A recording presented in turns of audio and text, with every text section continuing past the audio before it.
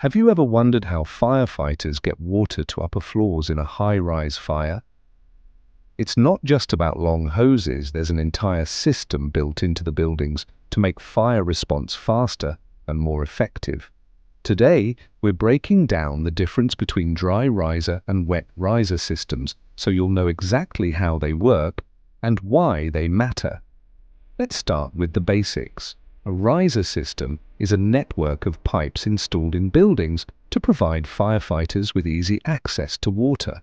These systems are critical in high-rise buildings where dragging heavy hoses up flights of stairs would be impractical. Now there are two main types, dry risers and wet risers. First up, dry risers. These are pipes that stay empty until they are needed. You'll typically find them in buildings that are under 50 feet or about 5 stories high. Here's how they work. When there's a fire, firefighters connect their hose to an inlet at ground level, and then they use high-pressure pumps from the fire engine to push water up the dry riser to where it's needed. Since the pipes are empty most of the time, they require regular maintenance to ensure there are no leaks or blockages when an emergency arises. Now let's talk about wet risers. Unlike dry risers, these pipes are constantly filled with water and are connected to a dedicated water supply. They are usually found in taller buildings, typically those over 50 feet, because when a fire breaks out on an upper floor, firefighters need instant access to water without waiting for a pump to fill the pipes. These systems rely on high-pressure water tanks or booster pumps to keep the water ready to go at all times. So what's the key difference?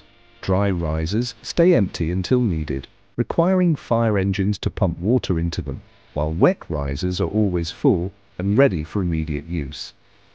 Each has its own advantages and is chosen based on the building's height, usage, and fire safety regulations. Now let's talk about why this matters. In an emergency, every second counts.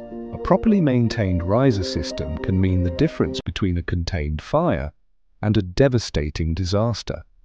That's why regular inspections and testing are crucial. Dry risers need to be checked to ensure they are clear and functional, while wet risers require pressure tests to confirm they are ready for action at any moment. Next time you walk past a building and see a small, locked panel labeled dry riser or wet riser, you'll know exactly what it means and why it's so important. Fire safety isn't just about having extinguishers and alarms, it's also about having the right infrastructure in place to support firefighters when they need it most. If you found this breakdown helpful, make sure to check out more of our fire safety content. Understanding these systems can save lives, so let's stay informed and stay safe.